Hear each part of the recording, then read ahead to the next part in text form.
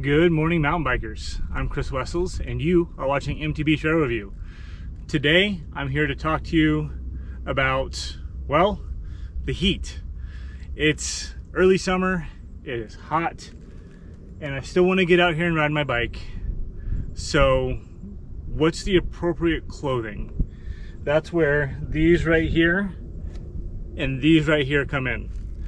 This is from the TASCO Fantom collection. I'm going to tell you why these are the perfect gloves and shorts for summer riding. Enjoy. The Fantom collection is named very appropriately. It's extremely lightweight and you barely feel it. Now this first pair I've had for over a year, or about a year, I'm not really sure, and that little tear is the only damage that they've suffered. You can see the threads are coming loose just a little bit, but once again that's over a year of serious riding. The second pair is brand new, and the two really don't look that much different, which shows you these are high quality and durability is not an issue. Aside from being lightweight, they're made of an extremely elastic material, which makes it very easy to move around on the bike. They also have this nifty cell phone pocket that, while it seems like it would be in an awkward place, fits really well. And all of the pockets have zippers, so your gear is secure. And that cell phone pocket, when I say it's secure, you can go over anything and you will not feel it at all. I've worn these shorts in all types of terrain, from chunk, similar to what you're seeing here, and what you're going to find all through San Diego and Southern California, to bike parks like Snow Summit, Snow Valley, and Sky Park, and you know, all of the other awesome trails, hidden jump lines in between. And at no point have I felt like neither the shorts nor the pockets were insecure.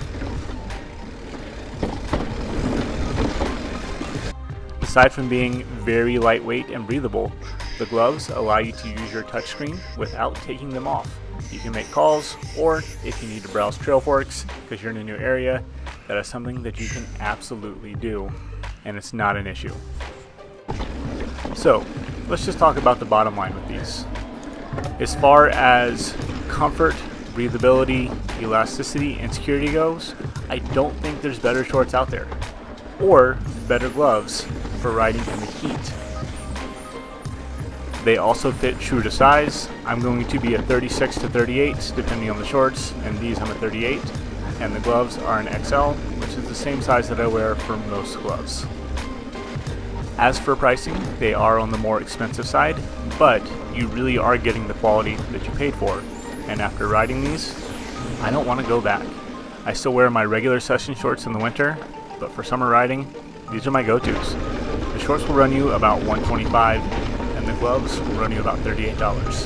I've left a link to TASCO's website, so you can check them out for yourselves.